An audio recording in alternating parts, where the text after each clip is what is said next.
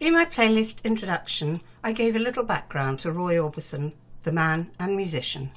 Here's more about his personal life and legacy. Roy was married 3 times to 2 different women, twice to his first wife, Claudette, from 1957 to 64, and again in 1965. Their second marriage ended the following year when Claudette died in a collision with a pickup truck on a motorbike ride home with Roy. He suffered another personal tragedy in 1968 when his 2 eldest sons tragically died in a house fire at the family home in Tennessee whilst Roy was away touring in the UK.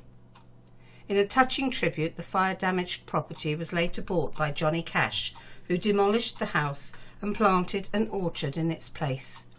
Roy went on to have 3 more sons from later marriages. In 1969, Roy found happiness with his 3rd wife, Barbara.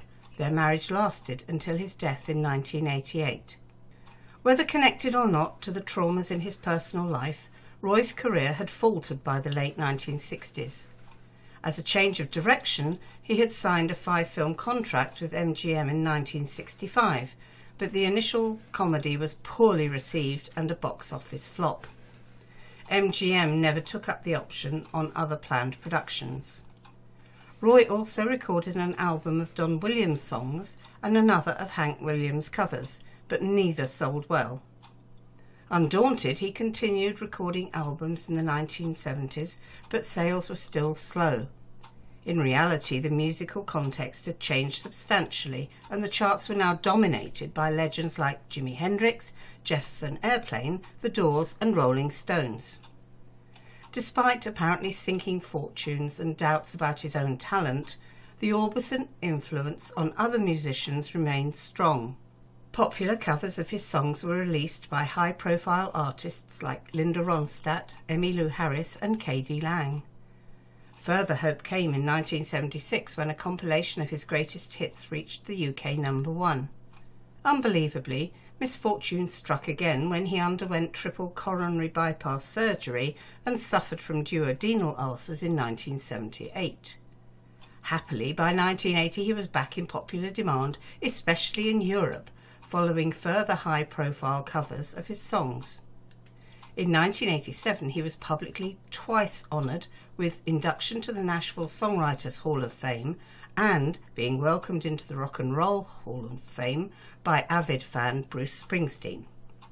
Roy was not particularly given to collaborating for musical performances in his lifetime, although he had duetted with selected other stars including Johnny Cash and the Elvis Brothers on TV shows in the 1960s.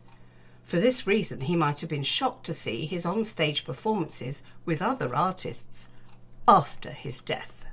What? I hear you exclaim. Well, it became something of a vogue to duet on stage at live performances with a hologram of Roy singing.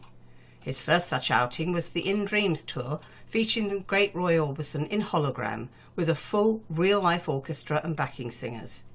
If you're not much bothered by technology, a hologram is a laser-assisted 3D photograph. And when I say photograph, hologram images can be pretty big.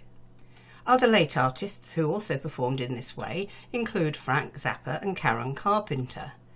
Apparently audiences for the high-tech gigs have been none too shabby. I've included 2 of Roy's hologram songs in the playlist. Track 14, You Got It, and track 15, It's Over. The Raoul Marlowe-Roy Orbison duet of Bridge Over Troubled Water is another technically enabled performance. The 2 voices blend effortlessly, although separated in time by 30 years. Roy's 2018 In Dreams tour regularly sold some 1,800 seats for each show. He toured virtually with Buddy Holly the following year, and more hologram tours are planned to include Whitney Houston and Amy Winehouse. It seems then that our favourite stars will live on after death to entertain us in live venues through the miracle of 3D laser technology. For me, if the atmosphere and sound are right, then I'm up for the musical experience. Perhaps if we don't fancy travelling, we can email a 3D pic of ourselves in full concert regalia to appear on the front row, going ballistic in appreciation. Thank you for listening. I've been Maximoye. I'll talk to you again next week. Goodbye.